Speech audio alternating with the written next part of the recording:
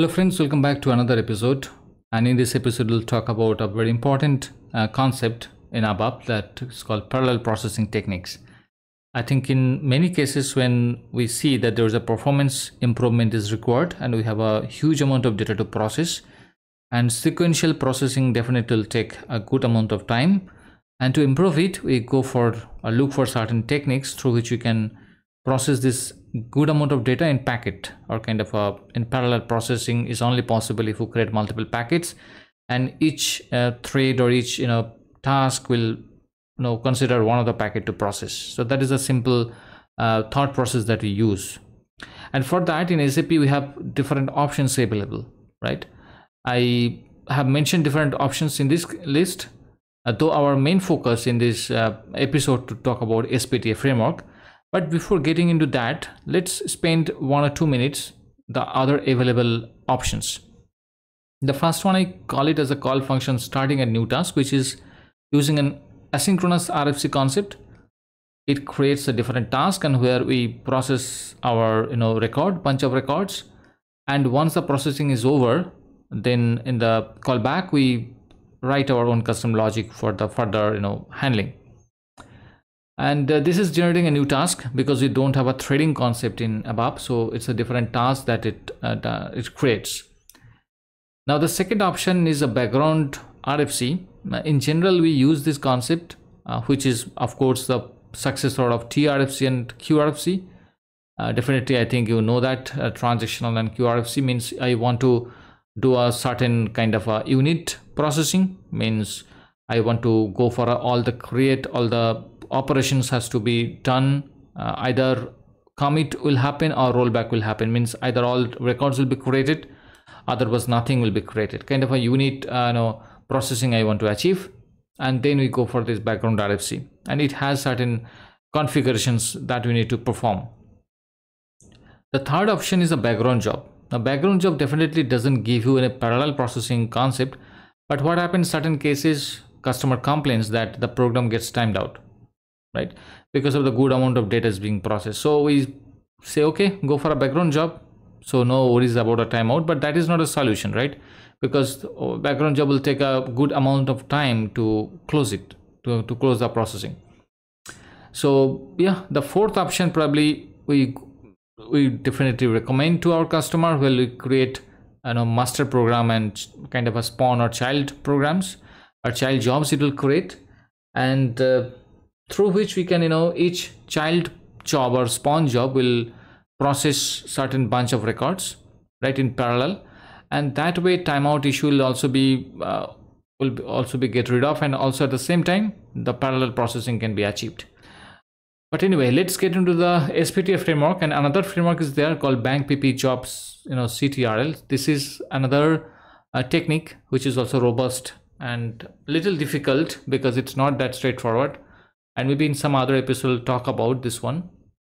But SPTA framework is very simple, robust, and very popular, and it can solve many other issues. For example, in call starting new task, we need to check the different available work processing, right, how many work processes are there, etc.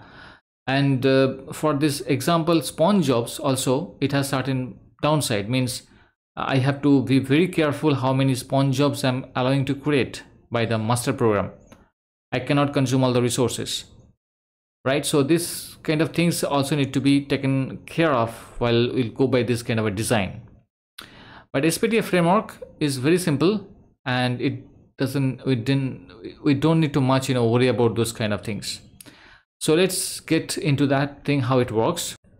Now, SPTA framework is also using an asynchronous RFC. It also uses a callbacks, and it's a dialog work process. Okay, though it's running in a different task, but it's not a background job. Okay, and the main backbone of this processing or framework is this particular function module, which does all the magic. Okay, and there are 3 subroutine or function methods are there, modules are there, which are responsible to perform certain important task in this framework. The first one is kind of a before RFC, is for preparing the work packets. You have a bunch of records and you want to split the record for processing, so this splitting will happen in this one, that's all. The second one in RFC, is the actual business processing logic which you need to write over here, right? And the final one is for the certain result consolidation. Okay, so let's go into a program that SAP has already created, that you can find in this package called SPTA, and the program name is called SPTA Para Demo 1. I don't need to create any new program from scratch. I think this program is good enough to explain. And the topic, this program takes certain parameters, as you can see. The first one is RFC group, and this one you need to set configured in RZ12. In my case, it's a parallel generator. So if I just run this program, and I can see in the drop down I have it over here, which I can select. Now you have to mention the number of concurrent tasks that you are planning to execute, and these two things is just for this specific demo program. It takes a bunch of numbers and it will try to calculate. So let's go back, and you see this is the backbone. It takes this maximum number of tasks and assigns this kind of a different subroutine, right?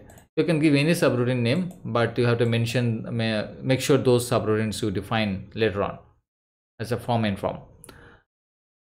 All right, so this is the first one before RFC, and it actually does the packaging and put into this internal table.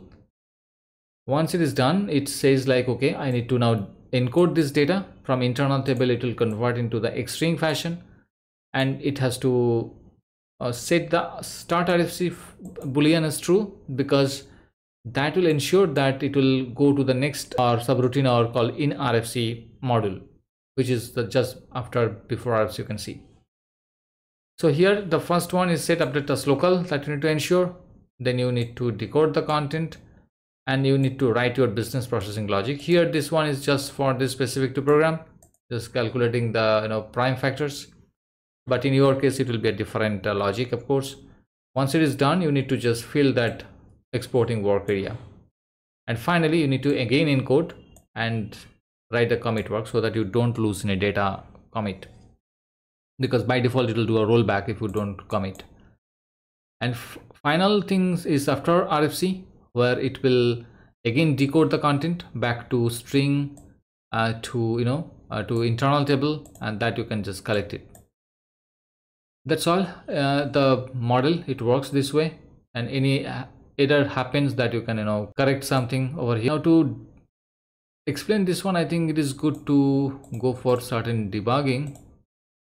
I think okay, let's set it up. Then before RFC also I need to set it up, and then in RFC also I need to set it up. And finally, the after RFC, I need to set it up once again. So let's execute it. And for the demo purpose, I want to put the concurrent task as 5, so that it will not create multiple sessions. And click on execute. First, it will hit to the backbone, and then the next one, it will go to before RFC, but the packaging will happen. And the packaging will be put into this content, which I can just put a breakpoint, and I can show you what happens inside. It takes the 40 records. So okay, so for the processing, because 100 to 300 is the range it was, and I don't know what's happening to this. Yeah, 100 to 139 records it just processed. Rest number of records it will go for the next before RFC module, and the sequential it will come. And finally, it is actually converting back to the X-string. The enter 40 records converted to the X-string. And next, it will ensure this boolean is set so that it goes to in RFC. And in RFC is actually a different session. It runs by another function model called SPTA RFC invoke internal. That's a different function model. All right, so I'll not, and also before RFC is coming, because it is now collecting the residual data to process. I'll not trigger it, but I'll just show how it is going on over here. All right, and it will convert back from decoding, means from X-string back to the internal table. Currently it is empty. So if I F6, you see back 40 records you received it, and which you can now process with your business logic. You put your business logic, and this is your data. I think exporting parameter will have what happened,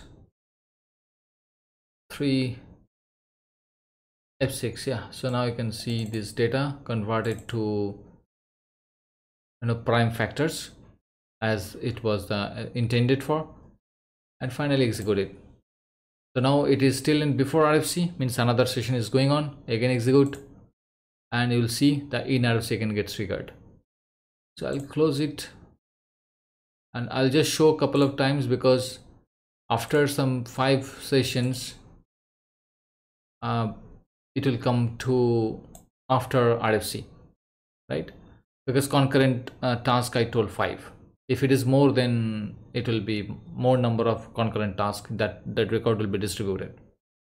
Probably now you probably understood the sequence. First is before, then in, and finally after. And if I just remove all breakpoints and run, you'll see the results, right? Now the thing is, you understood the how easily it works and how easily you can set your business logic. Now you can come back to this approaches and what I was saying about this background job. Now the thing is, the background job, which was initially not a parallel processing, but with this SPTA framework we can embed, and the same background job will become a parallel processing enabled plus the no timeout problem. So that means I wanted to say, like, this program can also be now go for a parallel processing, right? So I can now put more number of tasks if I want, and go for F9, and I can put certain output device, execute, and now set it immediate, check, and save. So one background job is now scheduled. So what I'll do, I will open SM37 to see the data, and yeah, I think the latest one is here, this one, right? So select it, and you see this, and you see this data is all coming back as a spool, right? So that means, again, I'm emphasizing to use this concept with the background job and SPTA framework. A lot of complexities can be minimized, and you don't need to go by this spawn jobs process. So I hope you understood the concept, how it works, and definitely will be able to try it out in your project. Let me know whether you have any queries or not in the comment section, and share and subscribe this content if you like this one. Shortly we'll connect to a different topic. Till then, goodbye.